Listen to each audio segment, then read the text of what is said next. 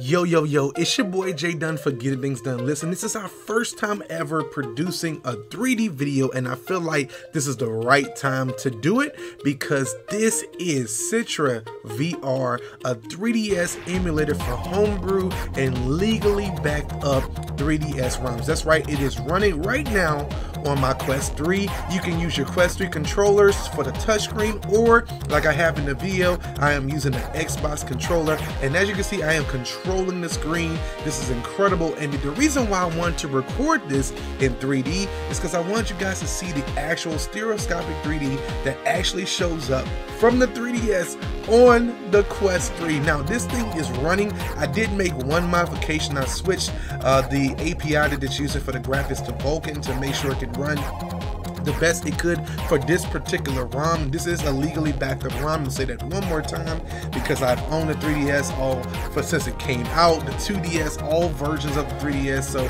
back in the day, I went through, because I'm a big nerd, love backing up all of my games just in case they're no longer being sold, and that's the reason why these things are in place. But listen, I am playing Mario Kart 3DS on the Quest 3 right now. I'm about to get into this race. Like, I'm just excited. Like, the graphics look so good. It feels right.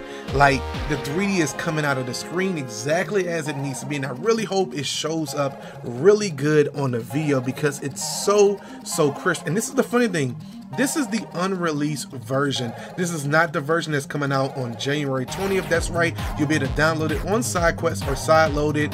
It's going to be just incredible. Amanda Watson, I reached out to her.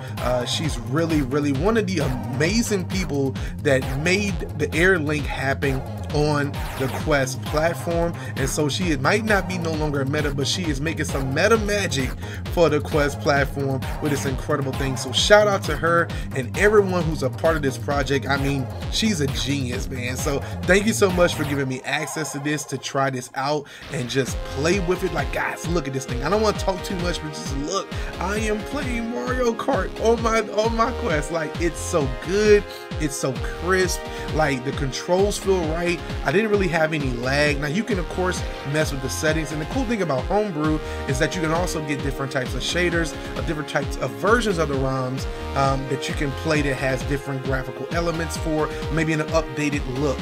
So I'm gonna let you guys finish out the race here, but I'm just so excited to have this thing. It's coming out on January 20th, once again from Amanda Watson. CitraVR, Citra 3DS emulator for homebrew and legally backed up ROMs. We do not, of course, have the license to take ROMs illegally, so please, at your own risk with that. But I will definitely tell you, if you have legally backed up ROMs or you're going to be playing some homebrew that some indie developers have made, this is the emulator to play on Quest 3 in 3D. It's incredible. I won the race. I'm done. I'm out of here. We'll see you next time. Let me know down in the comment section if you like these 3D videos and if you want to see more like it. All right, peace out. Bye.